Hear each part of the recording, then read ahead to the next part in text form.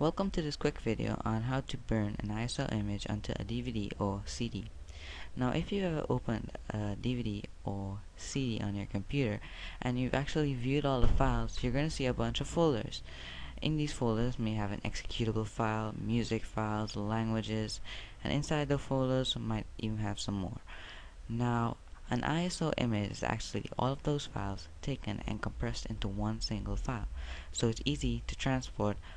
Whether it's over a flash drive or it's over the internet, you just have to take that one single file. So I have an ISO image that I downloaded from ubuntu.com, and I'm going to burn this to a CD which I have already placed in my CD drive. Now I'm going to be using Active ISO Burner to burn this. You can download it. I will leave a link in the description. So let's begin. Let me launch Active ISO Burner, and it opens and searches for connected drives. Now the first thing that they ask for is the source or the path of the image that you want to burn to your DVD.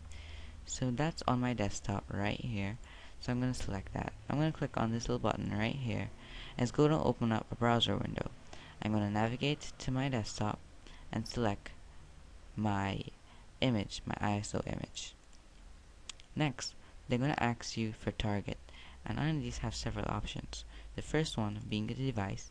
I only have a one DVD drive attached to my PC, so I automatically select that by default. They're asking you for mode. Now these are pretty much, mode is an advanced option. You can leave it at set to track at once. Don't change that option just yet. Leave it default. Speed, you have auto select 16, 24, 32, and 40. I'm gonna leave it on auto select. The higher you go is you won't have better quality of a DVD because it increases the burning speed, and the data may have been written in a hurry. So if you want a higher quality DVD, you set it to a lower speed, X16 being the lowest. I'm gonna leave mine on auto select. And the copies you want, well, I just want one copy. Next, you click on burn, and the burning process of your ISO begins.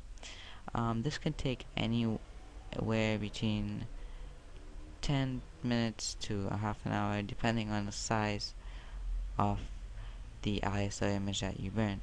However, the image that I am burning is fairly small and is expected to take between 2 to 3 minutes to burn. So I thank you guys for watching this video today, and I hope I helped you understand a little bit more about burning an ISO image. So thank you guys for watching. Subscribe to my channel, and peace out.